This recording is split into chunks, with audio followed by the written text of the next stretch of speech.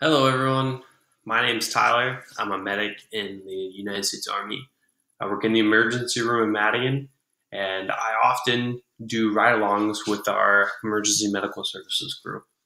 And today, I'm going to be talking about the importance of proper lifting techniques and work related back injury prevention. Every year, more than 6,000 emergency medical service workers are injured on the job. This is due to improper lifting, overexertion, awkward body posture, and repetitive movements. Data from the International Association of Firefighters shows that nearly 50% of early retirements are due to lower back injury. EMS has some of the best patient handling technology available. We have power stretchers, so those are stretchers that are hydraulically powered, so they raise and lower the patients for you at the press of a button. We have loading systems, so on those power stretchers, as soon as you push them into the back of the ambulance, the legs automatically collapse. There's no lifting involved. We have specific lifts. Those are mobile lifts. All you do, they're very thick, maybe 6 inches wide straps that you would feed underneath the patient, and then that lift will lift the patient for you. We have sliding boards, so we like to call those roller boards. So if you can roll the patient onto their side and get these roller boards underneath them,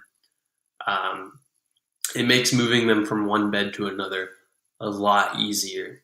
Unfortunately, sometimes those don't get used, whether they're just not available, they're not functioning, or due to laziness, honestly. I'm unfortunately one of those 6,000. Earlier this year, I was helping move an overweight patient from one bed to another. The others in the room, being shorter than me, couldn't reach the bed, so we had to lower the bed to a height that would accommodate them as well.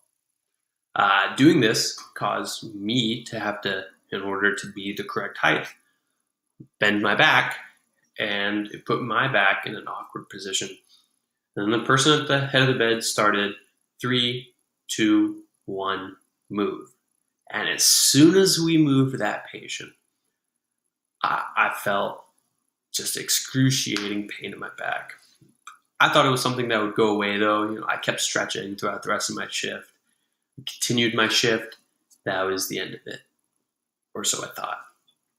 The next morning, I couldn't even roll over to get out of bed. I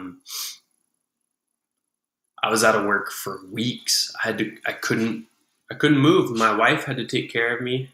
I was like a baby. After several doctor's appointments, countless x-rays, and roughly 2 weeks of therapy, physical therapy, teaching me proper stretches and proper form and stuff like that, I was finally able to return to work. Now, as I said earlier, I'm in the Army, so I still got paid while I was unable to work, and I had to pay nothing for the medical services I received. Some people aren't that lucky. It's not the case for them. Some of them, even though they have medical insurance, they still have to pay a copay. They have to pay some kind of fee out of pocket. It's never free. Others, they're the sole providers of their families, and they're forced to work through the pain. That is extremely unfair for us to rely so heavily on EMS and EMTs and paramedics, and there's not a good enough system whenever they get hurt helping us. Luckily, there are several ways to reduce the work-related injuries, including reducing the load, using the equipment properly, and mastering the proper form. In order to reduce the load, get more people involved.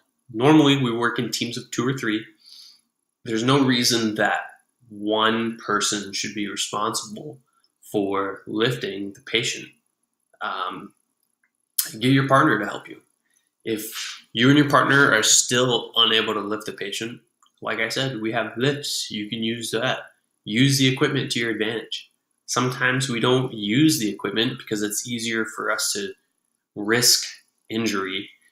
It's faster, it's more time efficient, and sometimes it's easier to just do the job yourself.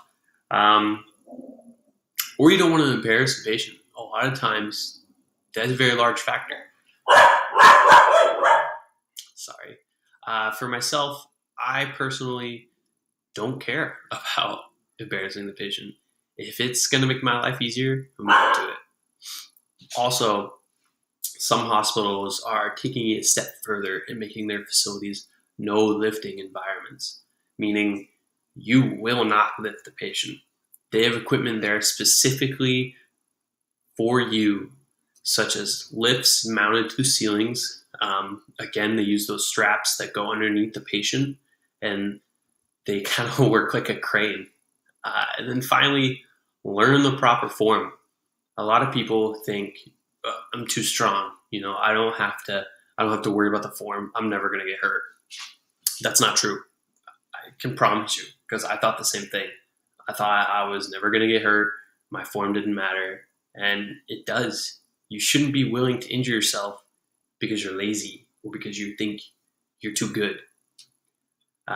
We have the tools to prevent work-related back injuries.